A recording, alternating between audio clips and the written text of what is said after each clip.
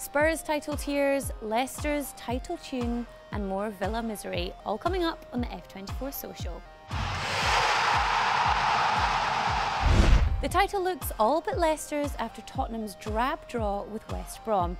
As Roy Keane once said, Spurs will always let you down. Cue hilarious Twitter banter.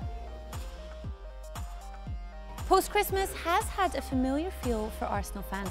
They've seen their title chances slip away, and their strikers failing to find the net, with Olivier Giroud singled out by Arsenal's most famous fan. And it's all been too much for some of their supporters to take. They've just given up, mate, and I don't know, his team selection today to put Giroud, why is he warranted the place to play now? Giroud, Welbeck was playing okay, why is he playing Giroud up front? Away from the Premier League, and Manchester United and Crystal Palace booked their places in the FA Cup final.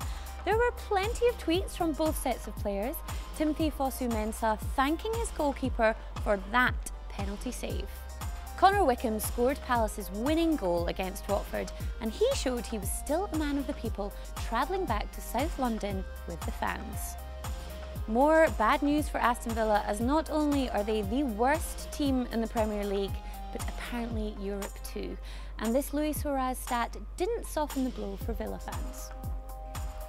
Back to Leicester City, 3 points from the title, but football fans, being football fans, just couldn't help themselves. So to see us out, here's the Fox-Men with grammatically incorrect "Were the Blues" anthem.